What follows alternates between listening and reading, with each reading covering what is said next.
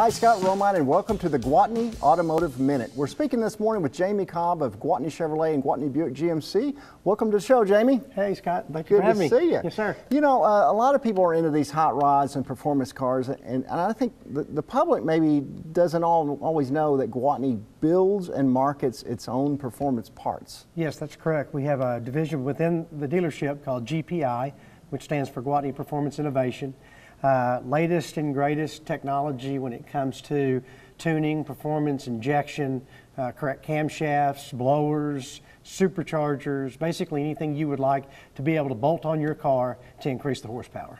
And Gwatney has built cars that are setting records nationally. How did this get started? Well, it kind of started off with some of our performance customers that were buying Corvettes and Camaros that wanted a little bit more than what GM was putting in the actual horsepower from the factory, and so we were able to kind of go in and realize that by tuning a car and adding performance options, then you can increase the horsepower pretty quickly, and it's pretty cost effective to do that.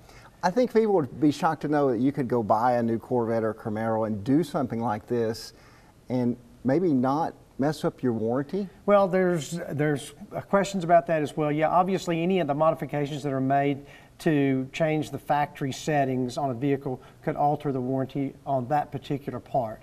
But no, it doesn't completely void the warranty on the car itself. Now, Gwatney being known nationally for building its performance parts, what's some far states you've had people bringing their cars into the dealership? Yeah, we have customers come from Bowling Green, Kentucky. We've had cars come in from Canada. Obviously, you know, anywhere in the U.S. we get cars all over, but probably Canada's the farthest we've had. Unbelievable. I know that July 14th and 15th there's Camarofest. Gwatney's going to make a big showing. Where's that going to be? Absolutely.